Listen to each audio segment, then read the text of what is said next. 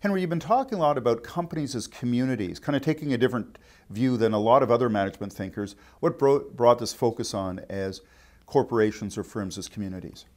Well, I think if I go back to the earliest work I did, that was always there, but not in that sense. To me, I've always used companies as places where if they function effectively, people get engaged. They're part of it, they feel part of it, they feel they belong to it.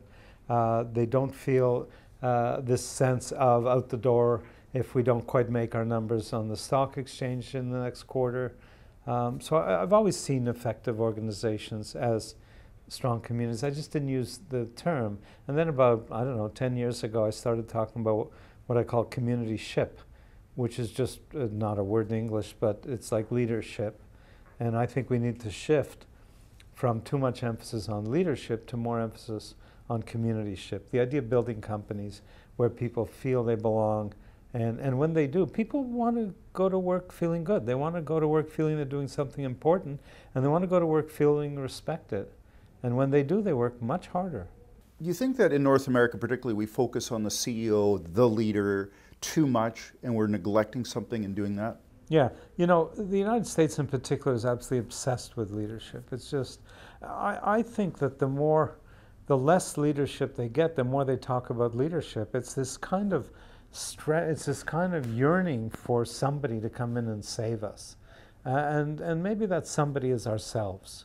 Maybe the person who's going to save us is each of us together, not independently, but together, people working together to do it. Sure, people respond to leadership, and sure, they like people who energize them. But essentially, you know, a lot of the charismatic leaders are just not ordinary, but they're just likable people who we can relate to, and therefore we energize ourselves. Do you think we take too much of a top-down approach when we look at things, particularly like changing an organization? Do we take too much of a top-down approach? Yeah, absolutely.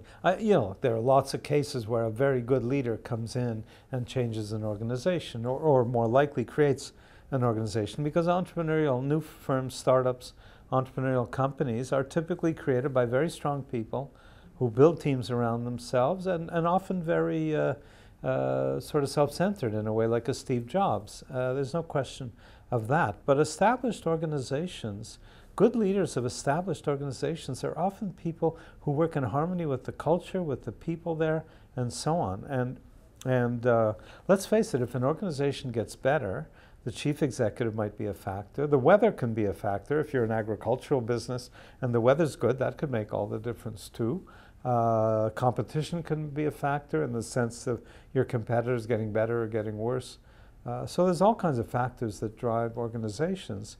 Leadership is one of them, but only one of them. There are a lot of others, and we've so obsessed about leadership that we've downplayed the other factors like communityship.